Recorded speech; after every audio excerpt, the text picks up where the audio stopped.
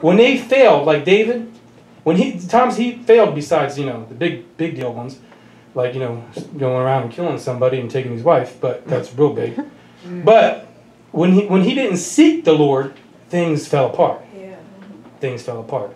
So we can learn from them things. So anytime we need help, we go seek the Lord and ask Him. We ask Him for anything. He said everything pertaining to life and godliness. That's everything. Now, that's what I do. I hold on, and I resist him, and he does flee. He does flee. Now, the Lord... Oh, yeah, I wanted to mention something about something earlier. When he was talking, this is interesting. This guy I worked with, he's a minister, and he's a friend of mine. I'm not going to name names because, he might watch, but he hasn't watched one yet, sermon. But he actually came to me one night, and he was like, all excited. He's like, oh, Ken, I'm going to tell you something. I watched his sermon, and it was great. And he said he had the victory over sin, right? This guy, what he did, I told you just what this guy said. He says that he wrote stuff on a piece of paper and stomped on it, and now he had the victory. This is what he said. It was great. He was excited. I said, you should have seen his face. This is what I said. I couldn't help it. I says, man, I said, I won't do nothing. I said, what are you talking about? And I couldn't help it. It just popped out. And I was like, I said, that's just symbolic. I said, all you got to have your faith in Jesus for anything to work. And then his face all dropped, and when I said that first, I was like, oh, let's do that to him. But then he was like, all right. And this guy's been a minister for a while. And it makes you think. A lot of pastors and a lot of preachers out there, they're looking everywhere else besides the one. Yeah. The one who did it. Yeah. Jesus did everything at the cross. That baffles my mind, but it's just the devil. They're even trying to blind the preachers. They're blinding the pastors. It's blinding their minds. And so it's like, wow, I had to bring that up because I was thinking about it. But yeah, he actually thought that was amazing. He liked it because it's something that we do. See, the flesh likes what we can do. That we can do it. I know I can do this right now myself. I ain't got to rely on nobody. But see, that's the point. That's what a lot of people are taught. They're taught to rely on themselves from the young child. But see, that's when we have to relearn once we're born again. And that's why it's a struggle for a lot of people, because they have to then yield and give up themselves. So just like Jesus gave up His self for us on the cross, we got to give up ourselves and take up His cross, yield to Him. Now that I lost my place. Now this is what the Lord had spoke to my heart as I was writing this. And I had to have confirmation about it before I said it. And I was like, Lord, you sure this is what you want me to say? And then the Holy Spirit fell. And I'm like, well, maybe it's myself. And I was like, Lord, is what you want me to say? And then the Holy Spirit fell again. And now I did it 3 times. I know I was doubting myself. I wasn't doubting Him. And so this is what the Lord said to me in my heart. I didn't hear no audible voice or nothing. But He said, what this is here is that, this is the word that fell in my heart. He goes, that this is called activating the law of the Spirit of life in Christ Jesus. And that this is the way we crucify the flesh and all its lusts. Now I'm giving you what the Lord revealed to me. I truly believe it's the only way we can completely have total victory of the world of flesh and the devil. So you can walk with God having a pure heart and clean hands. So He gave it to me, I gave it to you. And I think how great and wonderful our God is. And I just want to praise Him. Now, I often looked at the sky, especially in the mornings. I look at it often, actually. And I see like the purplish, pinkish hue to them. And I think of the book of Nahum. In the book of Nahum, he was praising the Lord and said that the clouds are the dust of His feet. I thought that was beautiful. The clouds are the dust of His feet. And I look at him and I said, Lord, even those clouds are beautiful from your feet. The dust of your feet is beautiful. And then I think about the other scripture that's in Psalms talking about the earth is God's footstool. So it's Him just kicking up His feet on the earth. I mean, that's how great our God is. That's the things I think about. And I just wanted to share that with you. And that makes me think, when he does that, and you see all these things around us, that God has everything under control. Amen. Amen. And it's like, the thing about it is that when we start doubting, we shouldn't. We start pouting, like I have. We shouldn't. Because our God has everything under control. It's just such a beautiful thing. Our faith in our God, what he has done here, our salvation is so perfect. It's so wonderful. Now, now it's so perfect, I think what I call it is, to myself, and not very often I say it to people, but I'm saying it to you now. I call it, it's so perfect, I call it the master plan of the Godhead in Christ Jesus. Because that's exactly what it is. It's the master plan. There's no better plan than that. Mm-hmm. Now, that's where all of mankind's problems are answered at. Everything is answered. Everything. And it's so perfect that when he did what he did at the cross, he answered everything for man, defeated the devil, everything's under his feet. I mean, it's gradually, it's going to be, I mean, in God's mind, it's under his feet now. Yeah.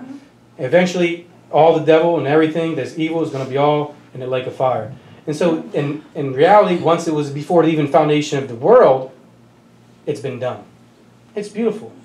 There's no better plan than God's plan. Amen? Amen. Now, that's, like I said, that's everything pertaining to life and godliness. It leaves nothing out. So if somebody says that you need to go to a psychologist, that's a lie from hell. If anybody's telling you that the sin problem is going to ripping up pieces of paper and burning them, that's a lie from hell. Everything is in Jesus. Everything is in Jesus. Amen? Amen. Now, all because of the Lord's victory at the cross, all we have to do, this is all we have to do is receive them is by faith and believing in him. That's the simplicity of the cross. Now, that's how perfect God's plan is. People don't even understand, well, there's got to be more to it. There's got to be more. It can't be just that simple as believing in him. That's his plan.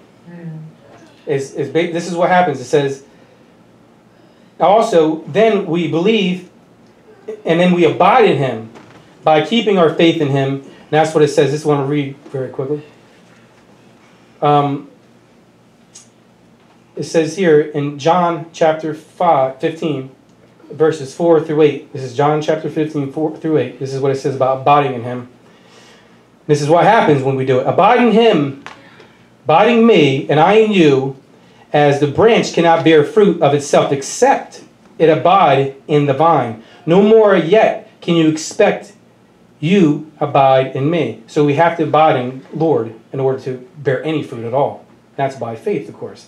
I am the vine, and you are the branches. He who abides in me, and I in him, the same brings forth much fruit. Mm-hmm. Without me, you can do nothing. Right there, it's plain and simple. Without Jesus, you can do nothing. Mm-hmm. If a man abide in me, if a man not abide in me, he is cast forth as a branch and is withered. And men gather them together and cast them into the fire, and they are burned. If you abide in me, and my words abide in you, then you should ask what you will, and it should be done unto you. That's another promise. Herein is my Father glorified as you bear much fruit. So if we abide in Jesus, by our faith, what's going to happen? The Holy Spirit's going to go to work on us, and we're going to have a want to share the word. That's right. Because we love the Lord so much and we have a great relationship with him, we want others to also have a great relationship with him. Because we were thinking about, what I think about it is, now this is the way I think about it, how, I know I love the Lord. So if I know my relationship, how wonderful it is, how great it is, I'm going to want that other person to have the same relationship. Mm-hmm. So that's how you share your love with somebody else, by giving them Jesus. And they might not accept him, but at least you're trying to. Right. So in closing, if we are in Christ and are abiding in him by faith in what he did for us at the cross, we will have freedom in sin and produce much fruit to the glory of God the Father. Amen. And if we don't, we will wither and will be cast into the fire. Let us not be cast into the fire. Amen. Let's abide in Him. Please stand if you're able, and every eye closed and every head bowed. Now, Father, I ask you that what you gave to me, that you please give on to them, that their hearts are open to it, and that they receive the revelation knowledge,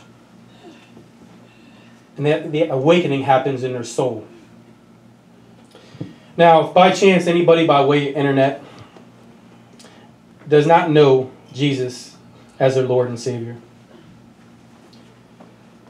I would say this prayer after me, and I'm asking all of you to sit here with me.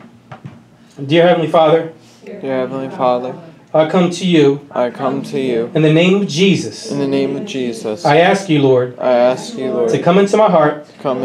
To save my soul. Make me whole. I am sorry. For the way I've lived. And the things I have done. Please forgive me.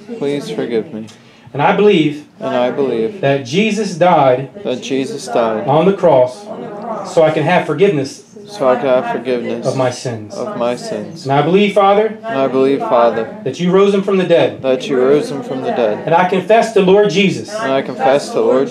And ask him to be the Lord of my life. And I thank you for saving my soul. Amen and amen. Praise the Lord. Amen.